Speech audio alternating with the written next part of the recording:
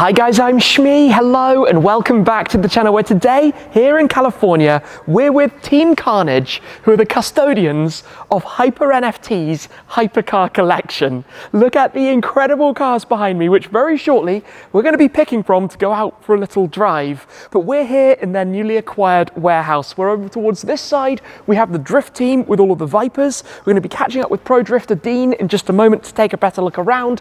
Alex Choi's Miata is lurking just over there as well, and there are some very exciting plans for what's going to be happening with this huge warehouse in the future also. We'll find out a bit about that, but we're here to talk cars, and this is not so normal. We're talking SVJ Xago, Huayra BC, Agera RS, Chiron 110, Apollo IE, Senna. Unbelievable scenes here with HyperNFT's collection. So let's do this. Let's catch up with Dean, go for a little look around, grab some keys and go out for a drive.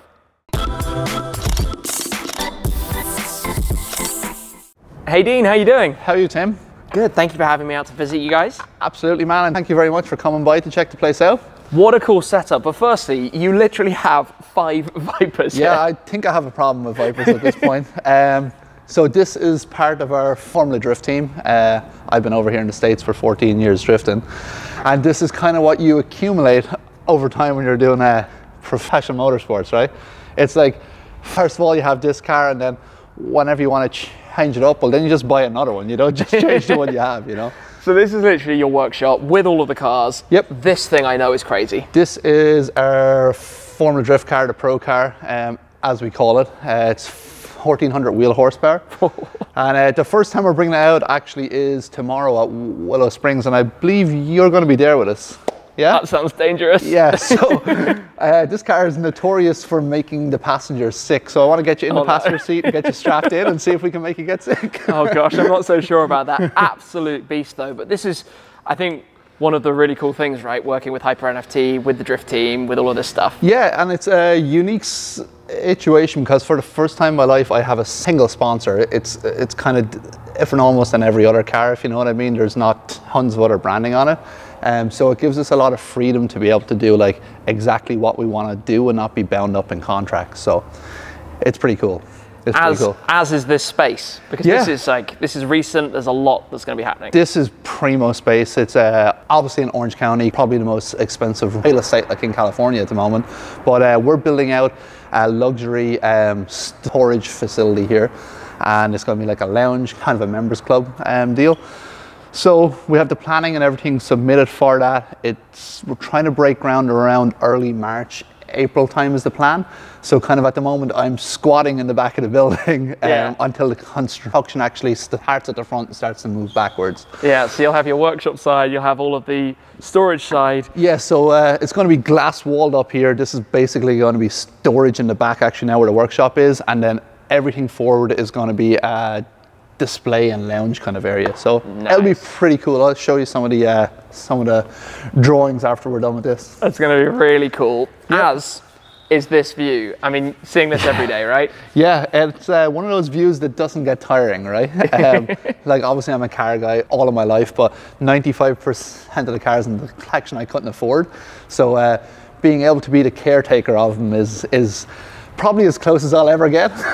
And it's actually awesome how often you take them out and shooting the videos you do that, you know, Hyper wants the cars to be driven. Yeah, so Hyper spends probably only 4 or 5 days of every month actually down here with us. He's always all around the globe actually doing business and stuff. So he wants the cars to be brought out like every other week at least and just get the fluids moving in them and just like turn a couple of miles and keep them fresh. So he doesn't trust a lot of people with driving his cars, and I've been fortunate enough to spend a lot of time with him, both here and at the track. So he's pretty comfortable with me driving him, and that's obviously a great privilege because I probably could never drive him other than that, right? There are some that are out at the moment though, right? Yeah, so this is about probably about 40% of the collection is here at the moment. There is Pure Sport, and there's a Regera, there's another SVJ, there's a Huayra R missing, there's a Senna GTR, there's another 3 83 RSs that are missing. This is a ridiculous list of cars. Oh, it's crazy. I think in the last 18 months or so, he's accumulated like 50 or 60 new acquisitions. So it's pretty crazy. Every day he calls me, he's like, hey, there's a truck on the way, will you unload it? I'm like, really? Such a cool collection. Yep. Well, very shortly, we're going to grab some keys. Yes, so he doesn't trust a lot of people, as I said, about his cars, but I made a phone call to him, and he obviously knows you and follows you online, and he was like, whatever Tim wants, just let him have it. That's amazing. So, I've never heard him say that ever about anyone before, so you're obviously very well trusted and very well respected in the industry. Well, so. Thank you. Are we going to be like spinning a bottle? How are we working? Yeah, I think you should actually spin a bottle and see what you pick. See where it lands. And you can have multiple goes until you get until you get the one you want. We'll make a choice.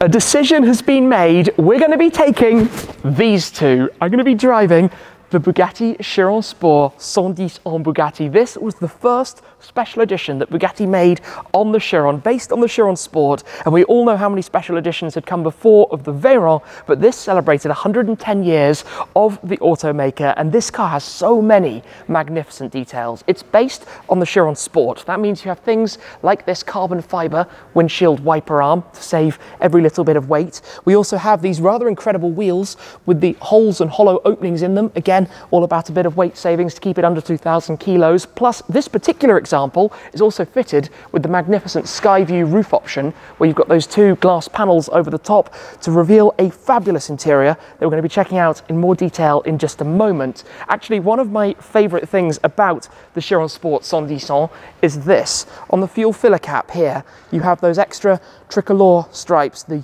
bleu, blanc, and rouge of the French flag on there, which looks so smart. It's a wonderful looking thing. But not only are we going out with that I shall drive in a moment for the first time. I've never driven a 110.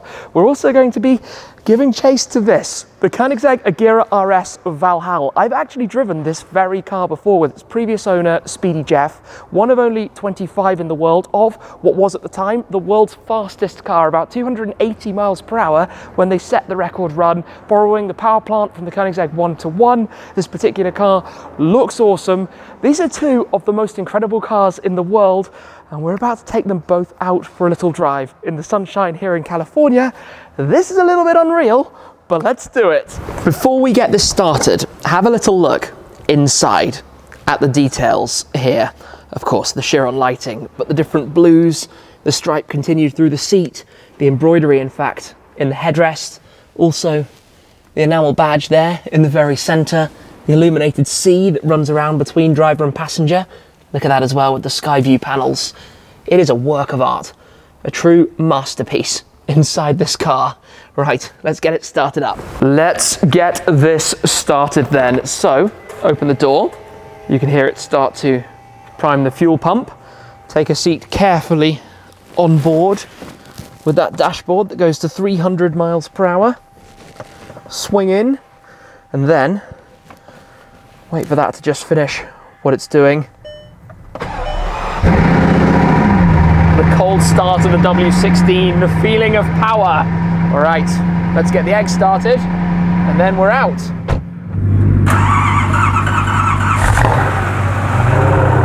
That was an aggressive start.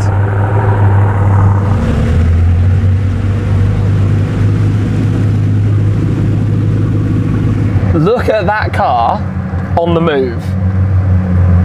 That is immense. A video to come as well on the Karnage channel. But out we go. Past some of the other cars that are in here, past the Vipers, and then for a drive in the bug in the sunshine. Let's go. Now this is ridiculous. I'm driving a Bugatti Chiron 110, and look, the Koenigsegg Agera RS Valhall is right there as well. This is not normal. This is really not normal. Okay, this car is immaculate. Inside, it is just stunning. Everything about it.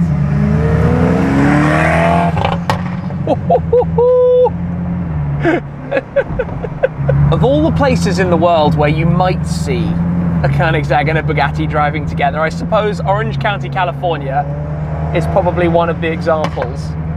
The cracks on the shifts from that thing are absurd.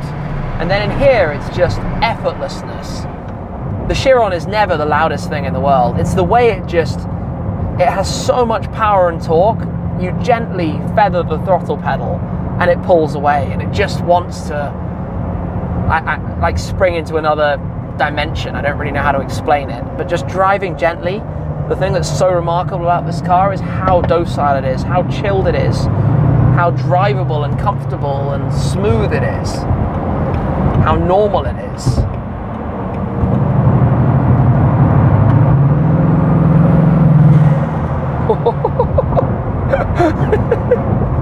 The swooshes and fun sounds. Wait for it, wait for it. I'm just looking in the mirror. Oh, wow. In here, you just want to let the car do its thing. You can put it up into highway or into track mode. Drop down some gears so we can get a little bit more of the swooshes.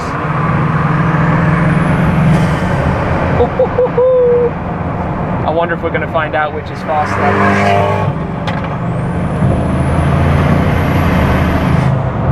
The propulsion of this, that's really interesting. When you accelerate, the window automatically closes. I remember that. As soon as you get onto the throttle, if your window is down slightly, it shuts it. That's the kind of level of attention to detail that you get in a Bugatti, but nothing else. It's really fun actually to experience that again. Drop down the gears, third gear. Oh, the propulsion is crazy. The propulsion is just absolutely crazy. It could not be more perfect than a day here in the sunshine with the palm trees, driving a Bugatti, following a Koenigsegg as we're arriving at Highway 1, the Pacific Coast Highway, here in Newport Beach. I mean, this is totally unreal.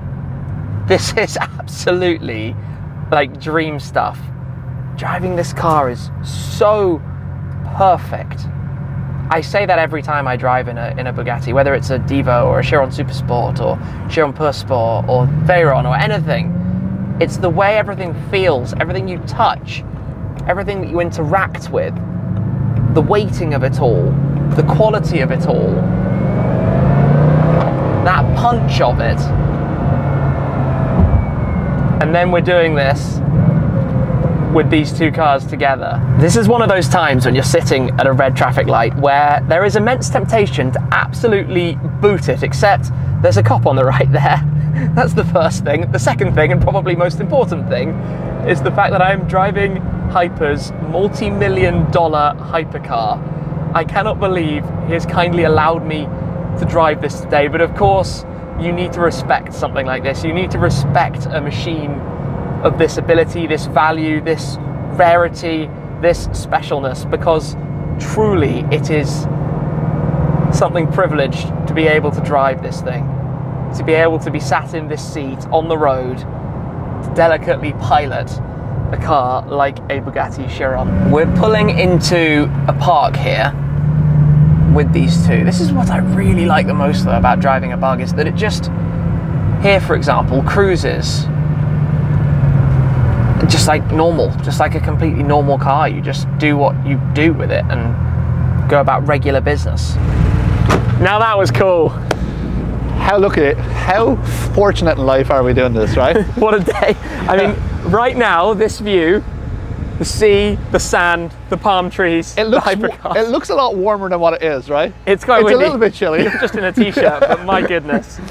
These two cars and the noise, you've clearly found the sweet spot. I was just actually telling Mark this. I have found the shift spot that like I can hold it at exactly the right RPM, click the gear, and every time, wham, bam, bam. And then you look over at me and I got a finger in my ear. It sounds incredible though, doesn't it? It does, it does. You obviously don't get noises like that from the Chiron. But the turbo sounds off of this alone is the just... lift off is like, incredible.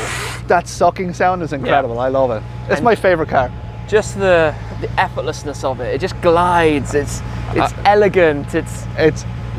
I honestly think it's the best combustion engine car that was ever made. Yeah, I mean that engine is something that I'm obviously a big is fan. The pinnacle. But yeah, of course. I think we should maybe go on and enjoy the rest of PCH. Yeah, let's do it. Let's hop back in and keep driving. Let's do it. It is time to go. Start back up, mute the radio, into drive. Unsurprisingly, a fair few people, including that X5M, have stopped to see the cars while we were parked just here. What a place to be. Literally sunshine, palm trees, the sea, sand, and HyperNFT's hypercars. This is not normal. This is not a normal day. I cannot quite believe that this is reality right now. Out we go again, and with an open road. In fact, let me pop the gear shifter into sport. Drops the gears.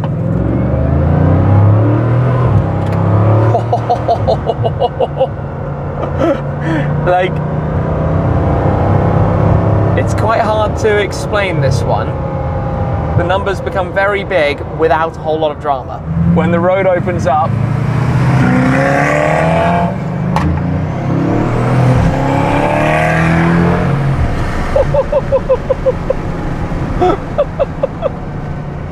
my goodness. This is cool. This is really, really cool.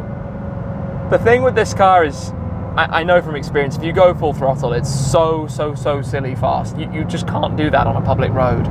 You can only enjoy the kind of mid-range as we are right now. But when you're doing this, it's a sense that you know what it can do. And because you know what it can do, this is still amazing fun. I'm just waiting because I want to get the egg going straight past us, because I know what that's going to be like. Waiting for it.